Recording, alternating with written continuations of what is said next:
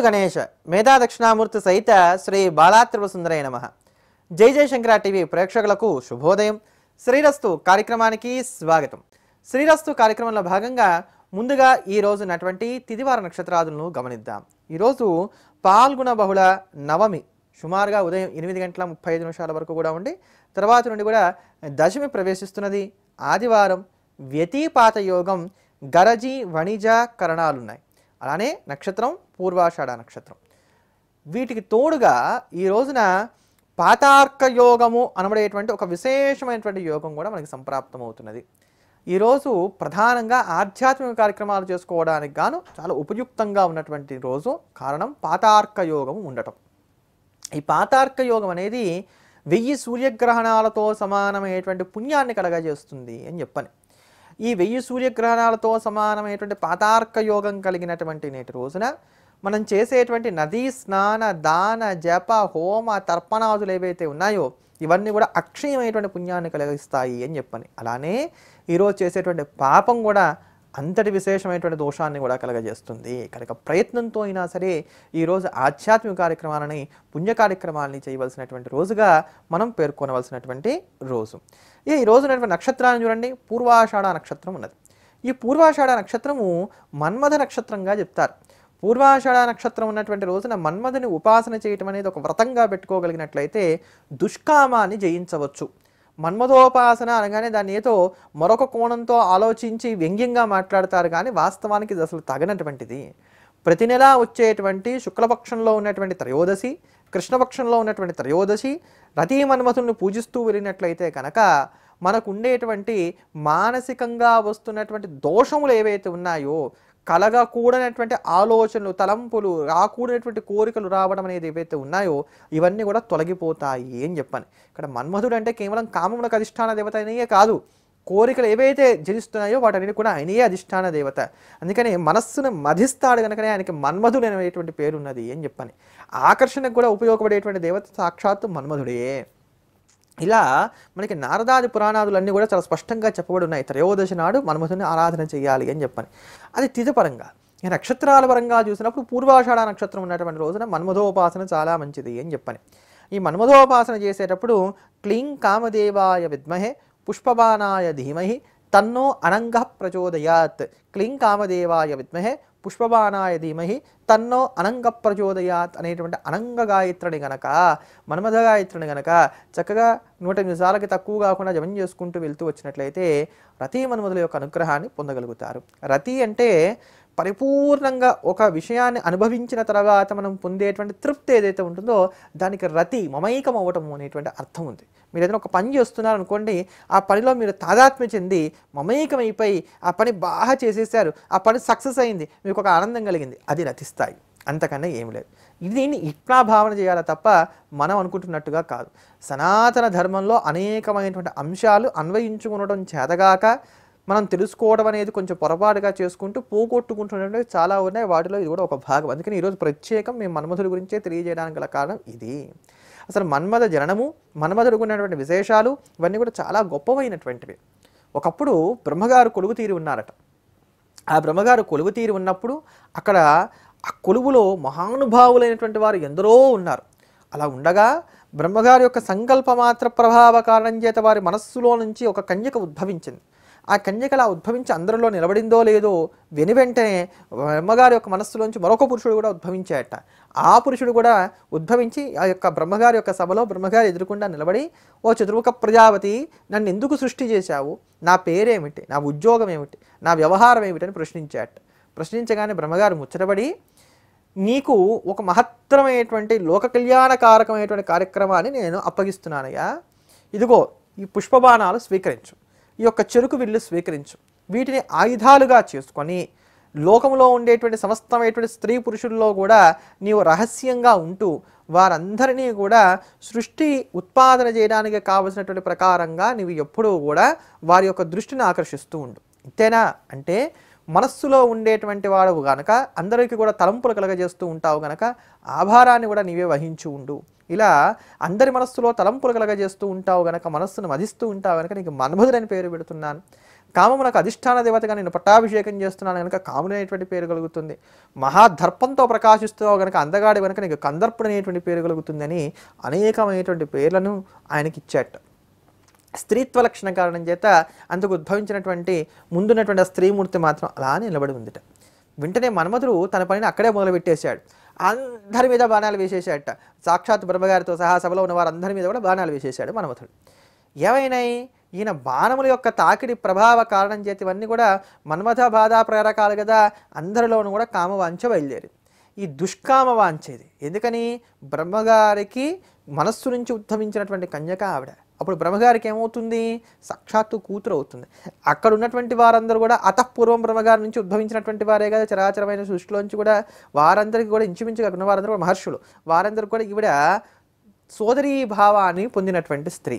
వీరందరూ కూడా కామదృక్కులతో చూస్తుండేసరికి ఆవిడ లజ్జాన్వితురాలు అయిపోయి ఏం చేయాలో తెలియక, అయ్యో ధర్మం నశించిపోతున్నదే, ఇంతటి మహాత్ములే ఇటువంటి అకృత్యములకు పాల్పడుతున్నారే అని చెప్పి ఆక్రందన చేస్తూ ఉన్నదిట. అదే సమయంలో ఆ కొలువులో ఉన్నటువంటి ధర్మదేవత పరమేశ్వరుని ప్రార్థించాట.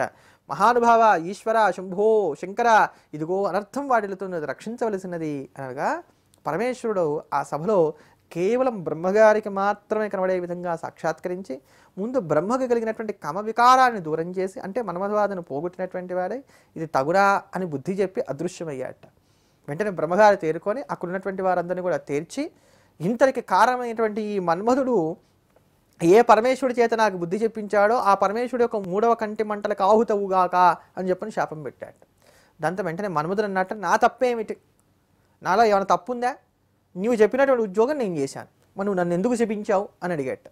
అడగగానే అప్పుడు బ్రహ్మగారు, నిజమే నాయన, నీవన్నది కూడా సహజమే, నేనే మత్సరానికి లోనే అనవసరంగా నిన్ను శపించాను కనుక వరప్రదానం కూడా చేస్తున్నాను.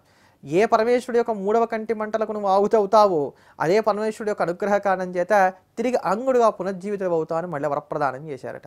ఇక ఆ స్త్రీమూర్తిగా తర్వాత సంధ్యాదేవిగా మారటం, ఆ తల్లి అనేకమైనటువంటి తపస్సులు చేయటం, ఆ తల్లి పరమేశ్వరానుగ్రహాన్ని పొందడం అనేది వేరే కథ. ఇలా మన్మథ వృత్తాంతం ఒక చోట కనబడుతూ ఉండగా, ఈ మన్మధుడు ఈ కారణం చేత బ్రహ్మగారి శాపం పొందినటువంటి కారణం చేత తర్వాత కాలంలో గర్వానికి లోనయ్యాట. నా బాణాలు వేస్తే ఎంతటి వారైనా వశమవలసిందే అనేటువంటి అంత తీవ్రమైనటువంటి గర్వానికి లోనై ఇంద్రుడి చేత ప్రేరేరింపబడినటువంటి వాడై సతీ వియోగంలో తపస్సు చేస్తున్నటువంటి పరమేశ్వరుడి మీదకి బాణాలు ఎక్కుపెట్టాట. బాణాలు ఎక్కుపెట్టి ఉన్మాదనము శోషణము అనబడేటువంటి విశేషమైనటువంటి బాణాలు ఏవైతున్నాయో అవన్నీ కూడా పరమేశ్వరుడి మీద ప్రయోగం చేశాడు.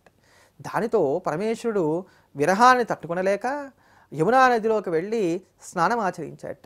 ఆ యమున పరమేశ్వరుడి యొక్క విరహాన్నంతా కూడా స్వీకరించినటువంటి కారణం చేత నల్లగా మారిపోయింది. అందుకని యమునకి కాళింది అనబడేటువంటి పేరు వచ్చింది, నల్లగా ఉండేటువంటి నది అనేటువంటి పేరు వచ్చింది అని చెప్పని వామన పురాణం చెప్తున్నది.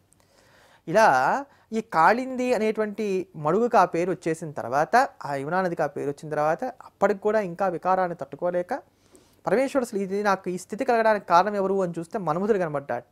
ఓరి ధూర్తుడా, తపస్సు చేసుకుంటున్నటువంటి నా మీదకి అనవసరంగా ఈ బాణప్రయోగం చేసావు కనుక నువ్వు శిక్షార్హుడివి అని చెప్పని తన 3వ కంటి మంటల చేత పరమేశ్వరుడు ఆ మన్మధుడిని దగ్ధం చేశాడు. అలా మన్మధుడిని దగ్ధం చేసేటప్పుడు కింద నుంచి దగ్ధం చేయడం మొదలుపెట్టాట. అలా దగ్ధం చేస్తున్నప్పుడు ఆ మన్మధుడి యొక్క చేతిలో ఉండేటువంటి బాణములు ఏవైతే ఉంటాయో అవన్నీ నేల మీద పడి నానా విధములైనటువంటి ఫలజాతులు ఉద్భవించాయట. ఆ ఫలాలన్నింటినీ కూడా పరమేశ్వరుడు దేవతలకు ఆహారంగా ఇచ్చి వేశాడు అని చెప్పారు. అందుకనే దేవతలకు పళ్ళు నైవేద్యం పట్టడం అనేది అప్పటి నుంచి వచ్చింది అని చెప్పని ఒక మాట మనకి వామన పురాణం చెప్తూ వస్తున్నది. అందుకని జాగ్రత్తగా ఈ పురాణాలు వింటూ వచ్చినట్లయితే మన్మధుడి ద్వారా మనం పొందిన సంపద కూడా తెలుస్తుందండి. పూలు పళ్ళు ఆయన ఇచ్చినటువంటివే. అప్పుడు తన ధనస్సును నేల మీద పడివేశాడు. దహించుకుపోతున్నాడుగా ఆ బాధ తట్టుకోలేక తన యొక్క చేతిలో ఉన్నటువంటి వింటిని నేల మీద పడివేశాడు. ఆ విల్లు 5 ముక్కలైంది. 5 ముక్కలైనటువంటి ఆ వింటి నుంచి 5 పుష్పజాతులు ఉద్భవించాయట. మన్మధుని ధనస్సు 5 ముక్కలైనప్పుడు బంగారం వలె మెరిసిపోతున్నటువంటి ముష్టిబంధం ఏదైతే ఉందో అందులో నుండి సంపంగి వృక్షము, రత్నములు పొదిగిన నాహస్థానం నుంచి పొగడ చెట్టు, అలానే ఇంద్రనీలమణులు పొదిగినటువంటి ధనస్సు యొక్క అగ్రభాగం నుంచి పాటల వృక్షము, చంద్రకాంతమణులు పొదగబడినటువంటి పిడి నుంచి 5 రేకులు కలిగినటువంటి మల్లె మొక్క, అలానే పగడాలతో అలంకరించినటువంటి పిడికి పైభాగంలో ఉంపు తిరిగినట్టుగా ఉండేటువంటి భాగం నుంచి సాక్షాత్తు కూడా వనమల్లిక ఉద్భవించాయట. ఇలా వివిధమైనటువంటి పుష్పజాతులు, వివిధమైనటువంటి ఫలజాతులు కూడా ఈ యొక్క మన్మధుడి యొక్క ధనస్సు నుంచి పుష్పబాణముల నుంచి ఉద్భవించాయి అని చెప్పని వామన పురాణం చెప్తాం. దహించుకుపోయిన తర్వాత తిరిగి మళ్ళా రతీదేవి యొక్క కోరిక మేరకు మళ్ళా పరమేశ్వరుడే సాక్షాత్తు ఈ మన్మధుని అనంగుడిగా ఉద్భవింపజేశాడు, అంటే శరీరము లేనటువంటి వాడుగా ఉద్భవింపజేశాడని కూడా మళ్ళీ ఇదే వామన పురాణం చెప్తున్నది. అంటే ఏమిటి, ఎంతటి వారికైనా సరే గర్వం కలిగినట్లయితే దండన తప్పదు ఒకటి, రెండవది దుష్కామం ఉండరాదు. దుష్కామాన్ని పొందినటువంటి వాడు బ్రహ్మగారు గనక అక్కడ బ్రహ్మగారు సభలో కొంత ఇబ్బంది పడవలసినటువంటి స్థితి ఏర్పడింది. చూసేటువంటి వారందరికీ కూడా బ్రహ్మకైనా తగదు జన్మదగులు అనేటువంటి సామెత పుట్టడానికి కూడా ఆయన కారకుడయ్యారు. కానీ దుష్కామానికి తావివ్వనటువంటి పరమేశ్వరుడి మీద కూడా మన్మధుడు విజృంభించాడు కనుక చివరికి మన్మధుడే ఇబ్బంది పడవలసినటువంటి స్థితి ఏర్పడింది. కనుక ఆ మన్మధుడినే మనం ఆశ్రయించినట్లయితే మన మనస్సులో ఉండేటువంటి చెడు తలంపులు ఏవైతున్నాయో అవన్నీ కూడా పోగొట్టుకోవడానికి అవకాశాలు ఏర్పడతాయి, ఆకర్షణ పొందడానికి అవకాశాలు ఏర్పడతాయి, సుఖవంతమైనటువంటి జీవనాన్ని మనం పొందగలుగుతాము అని చెప్పని మనకి మహర్షులు తెలియజేసి ఉన్నారు కనుక, అంటే పురాణాలు చాలా స్పష్టంగా తెలియజేసి ఉన్నాయి కనుక వీటిని దృష్టిలో పెట్టుకొని ఈ పూర్వాషాఢ నక్షత్రం కలిగినటువంటి రోజుల్లో మన్మథ గాయత్రి మంత్రోపాసన చేస్తూ వచ్చినట్లయితే కనుక ఈ రతీ మన్మధుల యొక్క అనుగ్రహానికి మనం పాత్రలం కాగలుగుతాం. ఇవన్నీ కూడా మనం పాటించి భగవద్ అనుగ్రహానికి పాత్రలమేదిగా కానీ ప్రార్థన చేస్తూ ఈ రోజు ఉన్నటువంటి పరిహారాన్ని ఒక్కమారు గమనిద్దాం.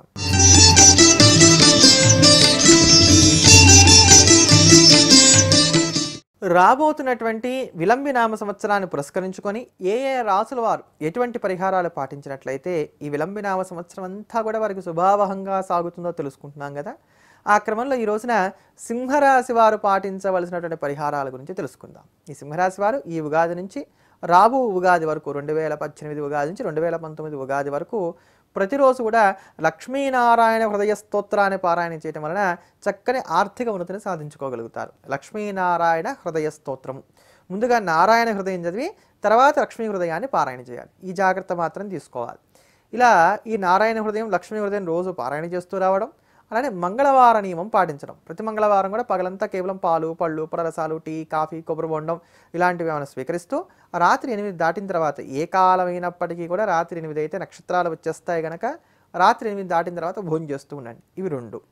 మూడవది ఏమిటి అంటే దత్తక్షేత్ర దర్శనాలు చేయడం అనేది మీకు చాలా మంచిది. గంగాపురం అనండి, పిఠాపురం అనండి, ఏమైనప్పటికీ కూడా దత్తాత్రేయుల వారి యొక్క సిద్ధక్షేత్రములు ఏవైతే ఉన్నాయో మహామహిమోపేతమైనటువంటివి, వాటిని దర్శనం చేయడం వలన చాలా మంచి ఫలితాలు మనం పొందడానికి గాను అవకాశాలు ఏర్పడతాయని చెప్పుకోవాలి. కనుక ఈ సంవత్సరం అంతా మీరు చేయవలసింది 3 పనులు. ఒకటి దత్తక్షేత్రాలు దర్శనం చేయడం. ఏదైనా ముఖ్యమైన పని చేద్దాం అనుకున్నాం, శుభకార్యాలు చేద్దాం అనుకున్నాం, అవన్నీ కూడా నిర్విఘ్నంగా సాగడానికి ఉపయుక్తంగా ఉండడానికి దత్తాత్రేయుల వారి యొక్క క్షేత్రానికి వెళ్ళి దత్తాత్రేయుల వారికి నమస్కారం చేసుకోవడం. ఈ పని నిర్విఘ్నంగా అయినట్లయితే ఇంతమందికి అన్నదానం చేస్తాను అని చెప్పని, ఎంతమందికి మీ ఇష్టం, మీ శక్తి మేరకు నమస్కారం చేసుకోవడం. రెండవది ప్రతి మంగళవారం కూడా ఉపవసించడం. పగలు ఆహారం తీసుకుని అంటే టిఫిన్ లాంటివి చేసి మీరు ఉపవాసం ఉంటే ఫలితాలు రావు. పాలు, పళ్ళు, పలరసాలు మీరు కావలసినసారి స్వీకరిస్తూ రాత్రి 8 దాటిన తర్వాత భోజనం చేసేయవచ్చు. ఇది రెండవది. మూడవది షుగర్ ఉంటే మాత్రం ఉపవాసం ఉండకండి, నన్ను తిట్టుకోవద్దు, మళ్ళీ ముందుగా అని చెప్తున్నాను. మూడవది ప్రతిరోజు కూడా లక్ష్మీనారాయణ హృదయ స్తోత్రాన్ని పారాయణ చేయడం. చక్కగా ఈ 3 చేస్తూనండి అన్ని విధాలా ఈ సంవత్సరం అంతా శ్రేయోదాయకంగా ఉంటుంది. ఇటువంటి పరిహారాలన్నీ కూడా పాటించుకుంటూ ఈ సంవత్సరం అన్ని విధాలైనటువంటి శుభాలు కూడా మీరు పొందాలని భగవంతుని ప్రార్థన చేస్తూ ఎల్లప్పుడూ దేశాన్ని ప్రేమిద్దాం, దైవాన్ని స్మరిద్దాం. స్వస్తి. ఈ వీడియో మీకు నచ్చినట్లయితే లైక్ ఆర్ షేర్ చేయండి. మరిన్ని ఆధ్యాత్మిక సనాతన కార్యక్రమాల కోసం మా ఛానల్ సబ్స్క్రైబ్ చేసుకోండి.